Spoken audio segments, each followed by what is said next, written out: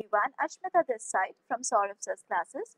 Now, here we are presenting to you on the screen some questions from Library and Information Science. So, we are going to discuss them. These are multiple choice questions, and we can select, of course, more than one option, because as you can see on the screen, there is A, B, C, then A, C, D. So, like that, we can choose more than one option also, and we have to check whether it's correct or not. We have to first get acquainted with the terms used in these questions. So yes, I'm going to discuss each of these terms before proceeding to the options. So which of these are based on Linux? Over here, we are going to consider under Linux, Fedora we can include, then Ubuntu you can include, Debian also we can include. So yes, A, C and D. Do we have that option? Yes. It's number 3. Next question. Identify the open source library automation software. Open source library automation software. Yes, we can include Opus, we can include Koha, we can include Evergreen ILS. Okay, so we are going with A, C and D. Again, option 3. The next question is select expert systems from among the following. Expert systems include, okay, first let us like check the options given. We can choose 3 options, right?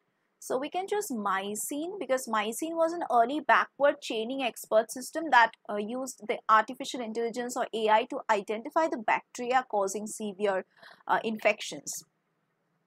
Then we can also consider the system called Prospector, because this system was developed between 1976 and 1981, and the main developers of this system were Richard Duda and John Gastric. Then Peter Hart is there, then René Ribot, then Niels Nelson. So all of them like made this Prospector. So the original research was performed in SRI International, which is located at Menlo Park, which is currently in California. So yes, we can include these 2, of course,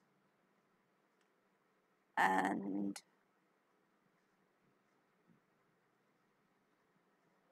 it's better to go with these 2. The other 2 are not correct, so we are going with B and D. B and D and A they have considered in this option and in this option also. So there is something wrong in the options given. We are going to choose B and D only, okay? Let's move over to the next question. An invitational metadata workshop organized at Dublin in 1995 and treated as the birthplace of contemporary metadata was sponsored by whom? It was sponsored by Online Computer Library Center, that is OCLC.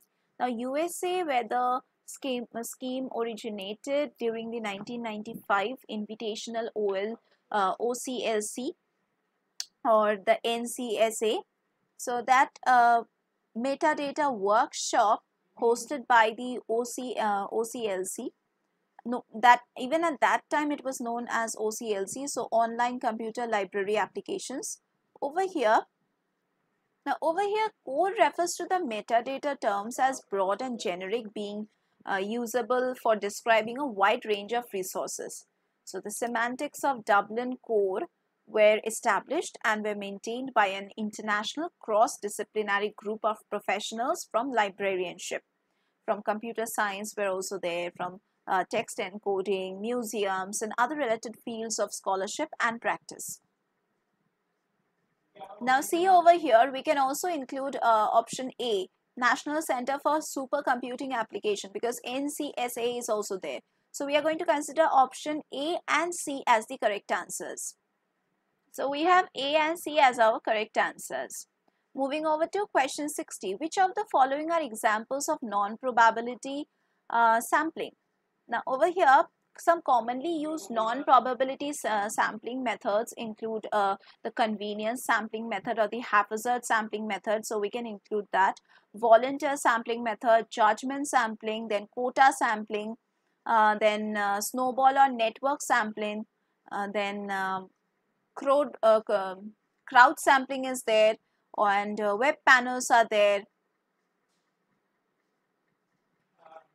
So we are going with A and C only. Moving over to the next question. Who among the following were members of the advisory committee for the libraries in 1957? It was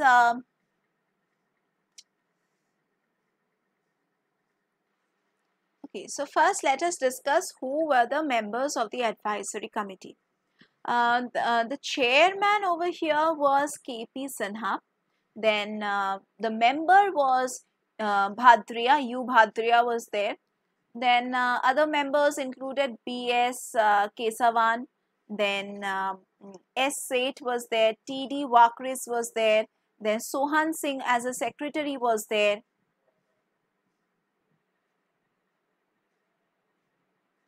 Over here, we can go with only this one, that is Kesavan. Others were not there. Okay, go with only this one, B.S. Kesavan. Okay, let's move over to the next question. The next question says, which among the following are examples of primary channels of communicating research?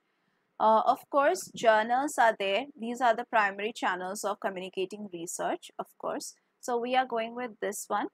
And yeah, primary sources, primary channels of communicating the research. Encyclopedias are there, so we can go with yeah, theses are also there. Primary source, let's include A and C. Okay, A and C, it would be better. Moving over to the next question. Which of the following are true about the Special Libraries Association, that is the SLA? Now, the Special Libraries Association traces its beginning from 1909. So, of course, it's correct. The first point is correct. Like in the beginning, there was a group of 20 librarians who gathered at the Mount Washington Hotel in Bretton Woods. So, nothing of that sort is given over here. And this Bretton Woods was at New Hampshire to discuss a new kind of librarianship that they were practicing.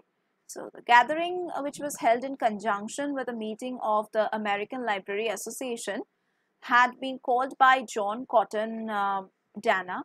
So we can get to see it in point 2.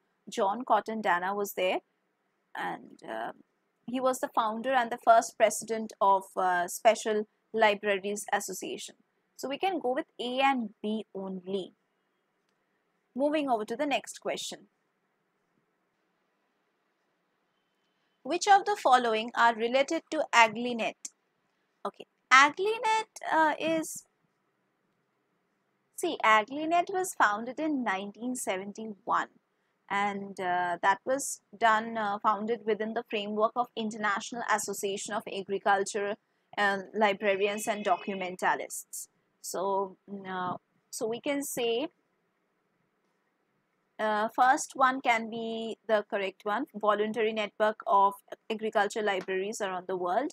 And AgliNet had its co-coordinating center at the FAQ David Lubin Memorial Library since its inception. So the world had agreed to provide upon request speedy interlibrary loan, reproductions, fetch or photocopy and bibliographic information to other member libraries, normally without charge. So we can say, okay, so this AgliNet centers are only asked to provide literature which were originating in the country, region or specialization concerned, and are invited to provide exchange publications on a voluntary cooperative basis. And in the past, we can say that many worthy projects have strengthened the cost effectiveness of the partnership, and cooperative networks such as AgliNet can be revitalized again and redirected to take advantage of this technology. So we might include, yes, I have already told A would be there, C would also be there. AgliNet centers provide partner libraries with access to the literature originating in the country, region, and so on.